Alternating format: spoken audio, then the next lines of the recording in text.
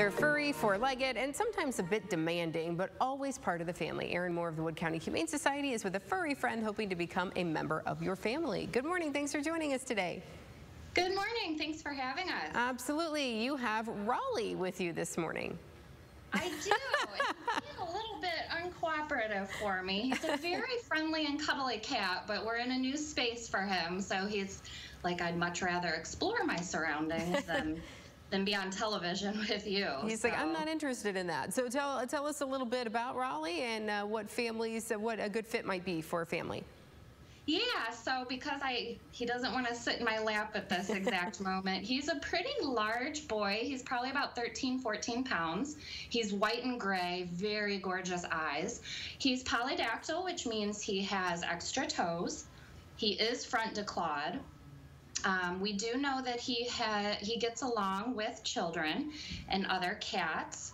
And again, despite him not wanting to sit in my lap this morning, he's very friendly, affectionate, talkative. He loves to play fetch.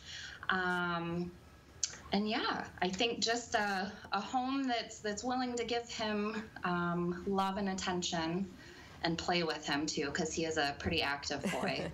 I did notice when I did see him, he did look like a big guy, but he looked beautiful, like a white and black sort of, or gray sort of color to his fur.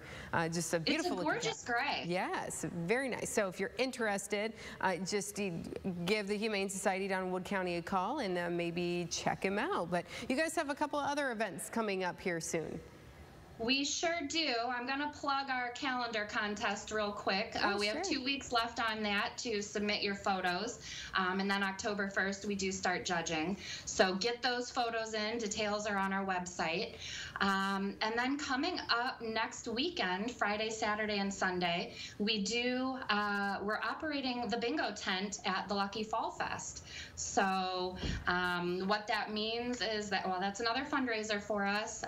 So we'll be there 4 to 9 on Friday, 12 to 5 on Saturday, and 12 to 3 on Sunday. And we are looking for some volunteers to help, I guess, man or woman the bingo tent. So if you're interested, you can give us a call or email, and we'll get your information and get you set up there. And then one other thing that we've been doing it for a couple of years, but with COVID and some renovations that we've had going on at the shelter, we finally are restarting our Doggy Day Out and Sleeper Over program. These 2 programs are for the dogs in our care. Basically, any member of the public who's interested in taking one of our canine friends out for the day, Doggy Day Out, or having a sleep rover with one of our dogs, can give us a call. We do ask that people call first so we can kind of work to make that right match to get the dog out with these people for the day or the night. We do have a brief application, and then when we schedule the appointment, staff are meeting with these individuals, again, trying to match the right dog so this person can have fun for the afternoon or the overnight. We give you supplies for the dog for the day or the night, and then when you return the dog, we have a little report card that gets filled out to give us a little bit more information to help place that animal in their home. Yeah, because, you know, in the shelter, you can only tell so much, you know, when they're in cages, or, you know, they don't get to explore as much outside, interact with people as much, or maybe other animals or kids. So it's a good opportunity to get to know them so that you guys can find a good fit for them for a forever home.